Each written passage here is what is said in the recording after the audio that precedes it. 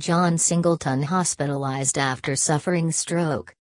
John Singleton, the Oscar-nominated director and writer of Boyz N the Hood, has suffered a stroke. Sources confirmed to Variety that Singleton checked himself into the hospital earlier this week after experiencing pain in his leg. The stroke has been characterized by doctors as mild. Singleton's family released a statement Saturday afternoon confirming his hospitalization. John is currently in the ICU and under great medical care, the family statement said.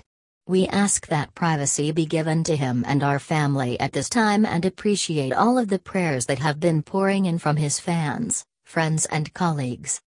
Singleton most recently has been active in television. He's creator and exec producer of the FX drama series Snowfall, which heads into its third season this year.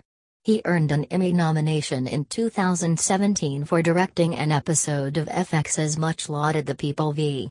O.J. Simpson, American Crime Story.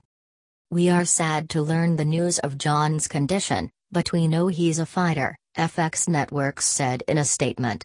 The thoughts and prayers of everyone at FX and his Snowfall family are with him and we are hopeful for a complete and speedy recovery.